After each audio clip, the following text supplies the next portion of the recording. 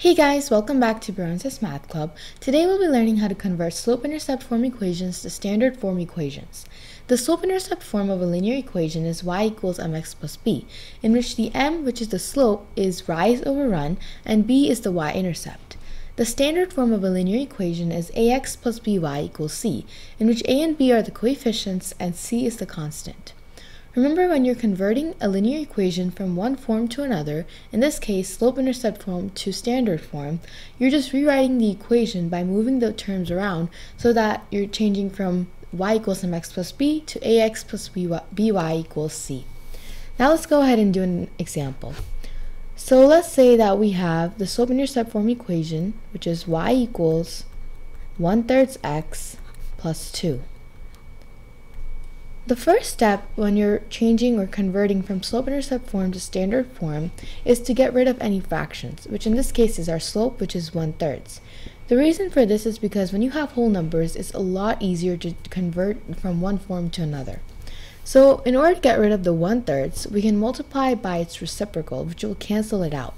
So we have to multiply the left-hand side and the right-hand side by the reciprocal of 1/3, which is 3/1, which is the same thing as 3.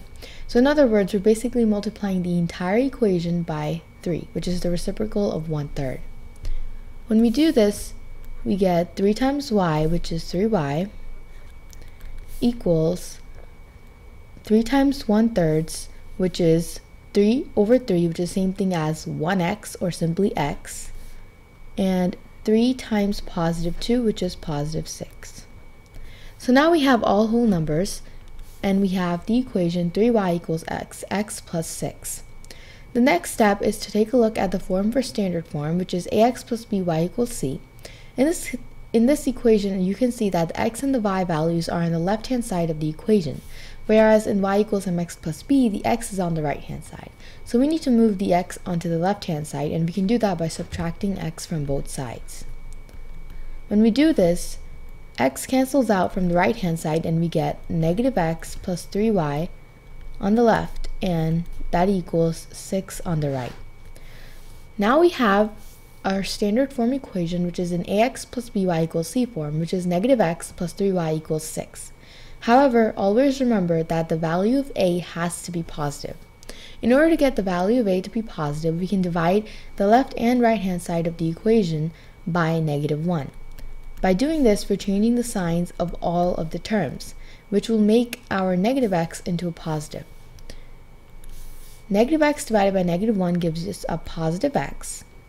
Positive 3y divided by -1 gives us a negative 3y, equals 6 divided by -1, which is -6. Therefore, our a value has now become positive, and our standard form equation for y equals 1/3 x plus 2 is x minus 3y equals -6.